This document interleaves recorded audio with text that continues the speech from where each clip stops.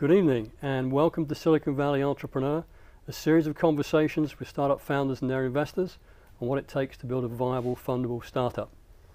I'm Chris Gill, President and CEO of SVAs, the Silicon Valley Association of Startup Entrepreneurs, the largest and fastest growing non-profit in Northern California, dedicated to helping entrepreneurs across all technologies build successful companies. This week I'll be interviewing Jody Pasquale of CollegeWikis and the lead investor in their first round of funding, Roy Sardinia of High Bar Ventures. So Joe and Roy, good to see you. Welcome to Silicon Valley Entrepreneur. Thanks for having us. Joe, let me start with you. What were you doing before you founded CollegeWikis? Well, before I actually founded CollegeWikis when I was in business school. I had been doing strategy consulting for 4 years and then decided to go to business school. I went out to Stanford for business school because I knew that I wanted to do something entrepreneurial, and specifically in the internet. I had always, even when I was in college, I had worked for example, like MTV Networks in their online business development department, and also been a campus rep for another kind of startup job site online. So I came out to Stanford and knew that I wanted to start something, and through those 2 years, decided on the CollegeWikis idea. And how did that come about? Well, the original idea, actually, it's funny that you asked it, because the idea was actually a direct offshoot of my experience in the business school. Right. As a student there, you have these email lists. Like, for example, we had one for the second year class, MBA class. And there's literally like 20 to 30 emails per day that get sent out over that list. Anything from, like, what about this course? My friend got waitlisted. What could I tell her? Where do I get a haircut? What about this restaurant? Really anything and everything. And there was also a culture of answering those questions, but there was never anything that captured any of those answers. So everyone who answered the questions, those answers would essentially die in the person's email box who received them. And I thought, why not? I knew kind of how much students knew and loved Wikipedia as just a great kind of content management system that they use and almost, for better or worse, can't write a paper without. So I thought, why not kind of merge the affiliation and the affinity that someone has for their college with the goodwill that they feel towards the wiki interface. Right. And that was the genesis of the idea behind CollegeWikis. It was just kind of that mashup between people asking and answering each other's questions and using a very popular content management interface. And I feel really fortunate to have been in that kind of environment, because while I was there, for example, I had a class where Terry Semel, who was the CEO of Yahoo, spoke. And he spoke about how Yahoo Answers is and was one of the quickest growing divisions within Yahoo. And since then, we've seen a definite answers trend online. So, for example, LinkedIn now does answers, or you'll see Amazon, they have an answers product called Askville. eBay has answers. And so actually what we did with CollegeWikis was we knew that wikis in and of themselves weren't viral. So they wouldn't kind of have that viral snowball effect. Mm-hmm. So what we did was we said, we know that answers is amazing for content generation. We know that people like the wiki interface. And we also know that email, ever since the days of Hotmail, has been something that has just spread like wildfire really quickly. So we actually took, the wiki interface and an answers ability, which you don't have on Wikipedia, but which you do have on CollegeWikis. So asking a question and getting answers, and even the ability to ask those questions out to groups of email, like, for example, your dorm email list, or your class year, or your courses, or your major, or anything you want, really. We allow you to ask those questions to those people, and that's given us a lot of traction since we launched last April. Okay. I'll come back to you and dig some deeper in that, but I want to bring Roy into this. You were an early employee at Sun when you were pretty young. Sales. Yep. And so how did you get into being a venture capitalist? I left Sun after a fun 11-year career there. My last job was I was responsible for corporate development for the company. So essentially investing the company's money in companies to buy. So startups, and looking like we did a security company that worked with Checkpoint when Checkpoint did the thing with us. We did Java was part of a startup organization. It was actually a set-top box business, and I was put in charge of that when we decided to make it a software program. So I had a very entrepreneurial job in Sun, in that the great thing about a place like that was every 2 years you had a new job, because the place evolves kind of quickly. You go from 400 employees to, I don't know, 45,000 or something in my career there, 36,000 I think when I left. So you have a fairly rapid growth rate. And I left Sun to go start a company called Brocade Communications, which was in the fiber channel storage business. An ex-Sun employee, a couple of people that I knew at Sun who were the venture guys on that deal. And there have been a large number of Sun venture people in the venture capital business that had come from Sun.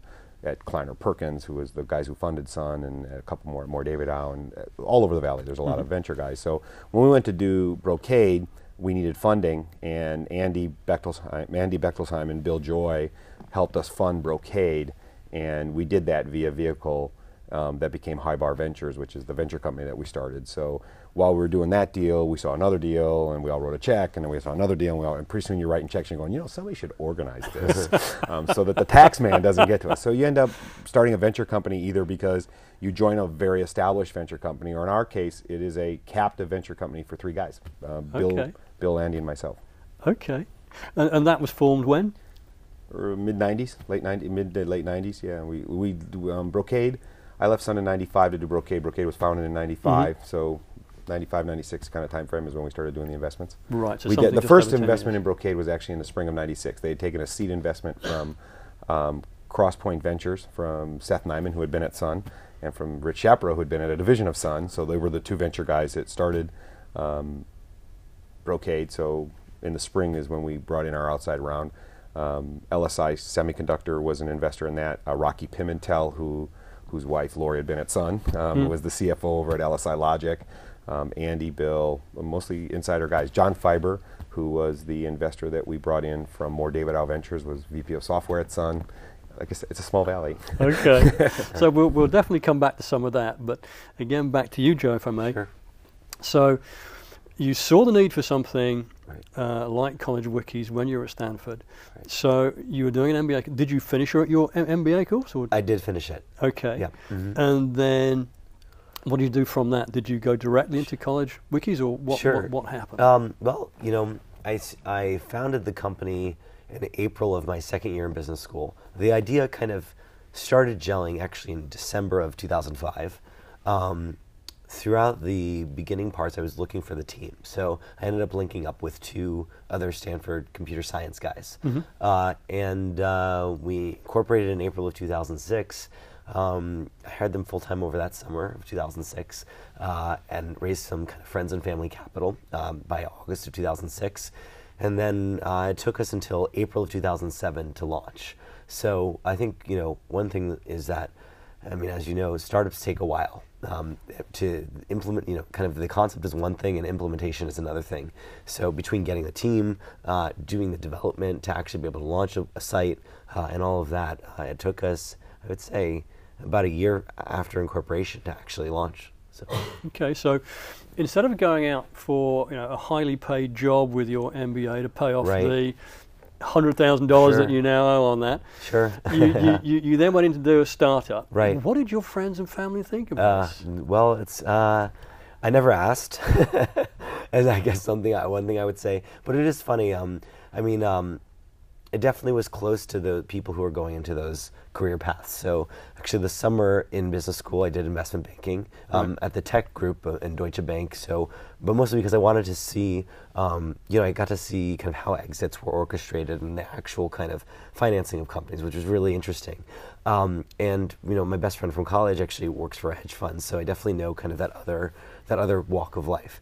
For me,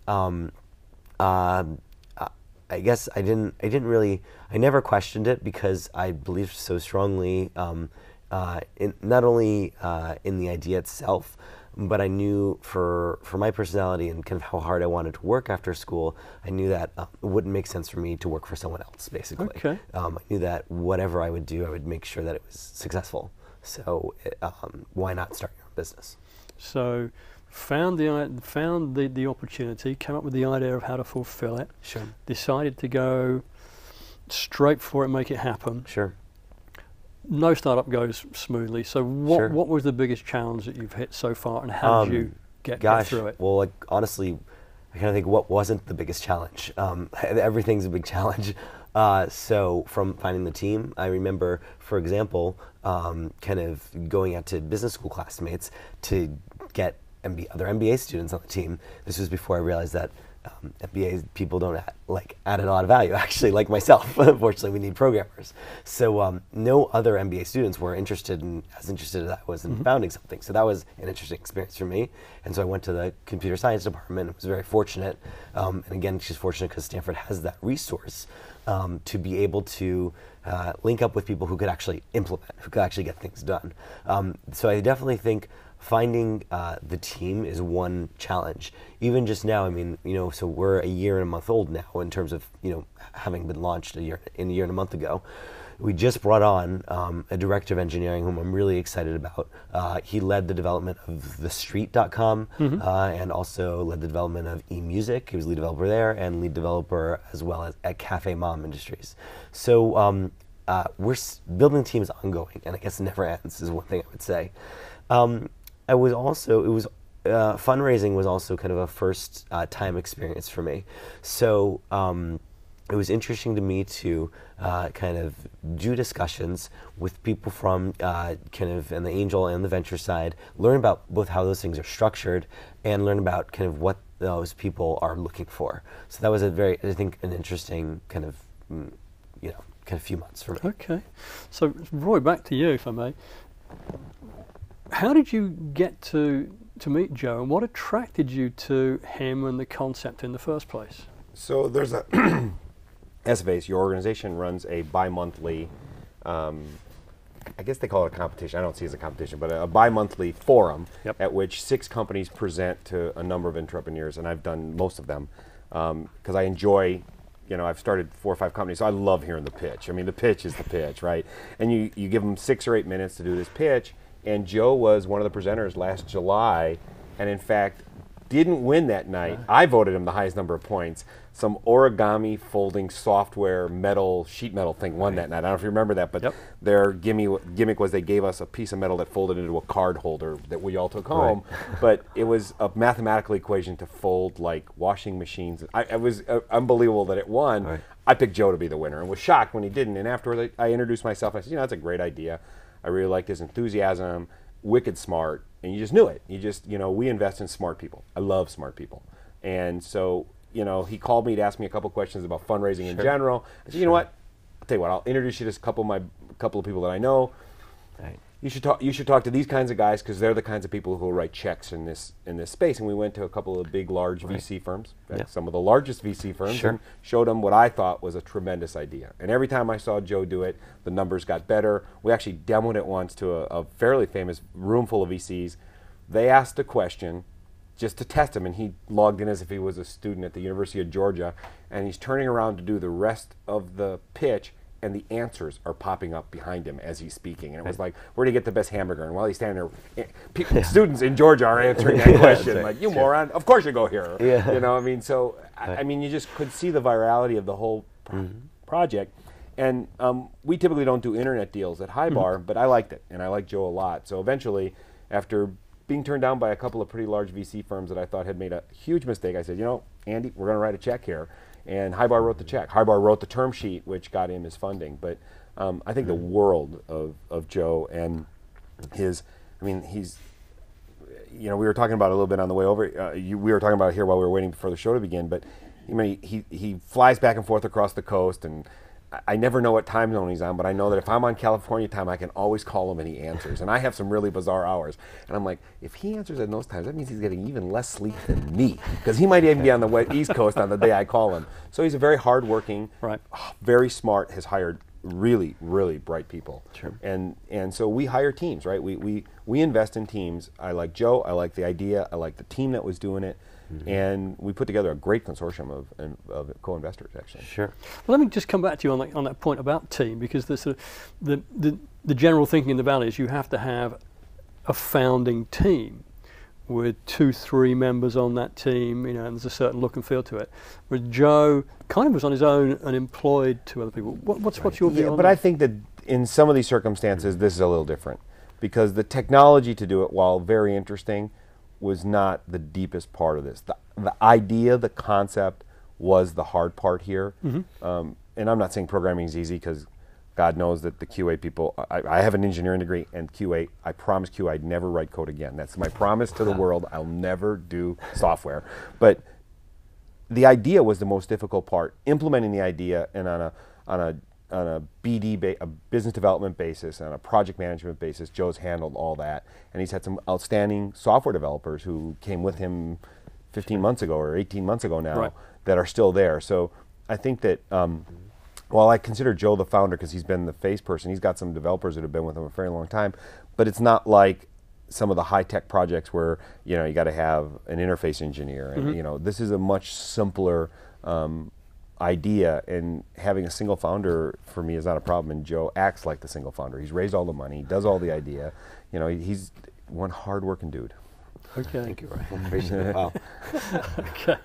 So you were very fortunate to meet Roy at an SFA's First Impressions program, which is designed to give first-time entrepreneurs the opportunity to stand up in front of real live investors and get a feel for it. Had you developed a funding strategy on how you were going to meet potential investors prior to that? Or was it? I didn't. I would say no. I didn't have a real strategy. I kind of was reaching out to people whom I knew, or friends, or people whom I knew had either invested in classmates startups or through events like yours. And I think it ended up being a successful strategy, just to kind of because I was still learning about the process, just to do as many conversations as possible and talk to kind of anyone who would hear me talk and just learn from them kind of who the best people to kind of talk to about this business would be, because everyone has something that they're looking for, whether it's the size of the investment, whether it's the industry that the investment is in, or the specific technology, whether they're looking, have the most focus on the team or the traction or the size of the market. Everyone is different as an investor. And I think what happened with this is that I was fortunate to meet both Roy from Highbar and also some other investors who, participated in this round. A company called Richmond Management, which did Jackster's Series A and Series B out of New York. Some angel groups, both here in the Valley, like Silicom Ventures, and also the Harvard Angels Group, and even on the East Coast, Boston Harbor Angels also invested. So I think we were fortunate that there was interest from a lot of enough people to actually put together a pretty sizable round, and that all of those entities were looking for something different. But but also kind of really kicked the tires and knew the company well before investing. So. Okay. Now again, back to you, Roy, because this is something that came up at a recent event we ran with Jeffrey Moore, where he explained Crossing the Chasm 2.0. He knew how to do it and describe for business to business, but business to consumer was a whole different deal. And when you see a deal like this that is involving, it's more about the number of people who are coming to it than anything else at this stage. How do you decide between the factors of the team, the potential of the market, the number of people that are coming to visit the website? What are the metrics or the gut feels that make you decide? I think some of the metrics are different depending on the deal. I recently did another deal that is measuring the number of people, but in a different way. In CollegeWikis' case, they register. So it's the number of users that hit the website. In addition to that, it's the number of registered users, and it's a demographic. I mean, college-educated students. I can't imagine people who spend more money than these guys. I mean, I guess there are. I'm not a demographic specialist, but it's a highly sought-after demographic.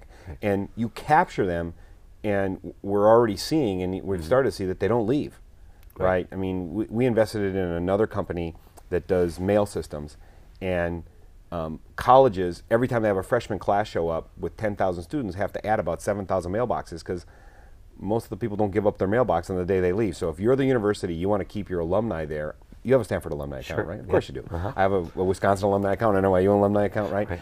And so they're highly sought after even after they leave college. So they're a very sticky, as they say, kind of user. And as a registered user, they're even more valuable. You just know lots about them. So the demographics to sell to them and to monetize, and I hate to use that word, but to monetize the asset is very, very high. I mean, this isn't like, you know, watching bad video and you don't have to tell me who you are. You just have to watch the same cat doing back somersaults off a table thing for a year. These are people who are answering questions that are relevant to each other, has a high degree of stickiness. That's what we like. So when we look at the demographics, for example, we look at the statistics. Tell me again, who's the stickiest page? Facebook, right? How many minutes? Oh gosh, definitely over 50 minutes. Over 50 minutes, right? So you're looking for sites where people stay more than a minute and less than 50. Right, right, and so the statistics have gotten better, and we're seeing it in some of the other companies that we invest in when it's in this space. You're looking for how long do they stay, how many times do they visit a month, what's their repeat visit, how long do they leave a window open but not stay, meaning they've left it open, and you add features to do that in all kinds of companies. You're trying to get them to be stickier sites so that you can either. So let me ask you on this: if you're doing something like this in this sort of space, which lots of people are, it's relatively cheap to get into it. Do you have to have... Not that cheap. A couple $1 million bucks is what it takes. Okay. That's not chump change. No, all right. And you know, is it the number of unique visitors that you get? Is it 10,000? Is it 100,000? Is it 1 million? Where do you know? Sure. Well, you don't. I don't know. You know. Yeah. I mean, so it depends on. It really depends on the business. I mean. So a lot of consumer internet startups raise money even before they've launched. So there's really no kind of one metric I think that you could say to all companies. For us, because we were doing we raised while we were in what we call a beta period. So of kind of thousands of schools in the U.S., we decided to do a stage launch. We're at about 200 of those schools now, and so. Really, we weren't making the pitch that our numbers were kind of overwhelming. We get about 50,000 unique visitors per month, but we were saying that these people have a lot of loyalty. They come back to the site multiple times per month. That the demographic, that 18 to 25-year-old demographic, I mean, as Roy said, they spend a lot of money in college, and market studies will tell you that there's only a few times in someone's life when there's basically an open pocketbook, and that's around the birth of a child, you know, your marriage and college, and also as an advertising play, it's really ripe for that because it is in college when you determine your lifelong purchasing habits. So, you know, what bank account are you using? What cell phone are you using? You know, what Apple obviously does a lot of marketing to college students because you're determining, you know, what computer you're going to use for the rest of your life as well. So I guess we were trying to, what I'm saying is there is no one metric. Okay. There are companies that raise, consumer internet companies that raise before they even have a site. So, but I think that the metric so we went out there and when we presented to all these other VCs, because I went with them on a lot of these pitches, the slide in the deck that caught the most interest was some of the percentages of schools of registered users. You know, 16 to 20% of the students at certain very large universities are registered users of CollegeWikis. And you go, something's got to be working because students, you know, they don't register. They don't register running. Right. So when 20% of a student class registers for, of a student body registers for something and repeat uses it, and you have tens of thousands of questions at some of these schools, questions and answers, that's sticky. Right. Again, it's not cats doing back somersaults off of a table, for God's sakes, right? Unfortunately. Right. Right. That's right. Yeah, you're working for Google right now.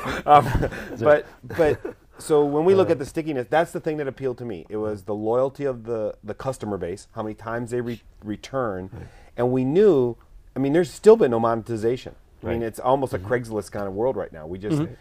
He's spending our hard-earned money, giving away free assets, and we'll eventually monetize it. And I think that that's the difference. We know what the product can do and the target market, and that it's a highly sought-after target market. We just want to do it in a very professional and monetize it in the right kind of elegant way, so you don't cheapen it.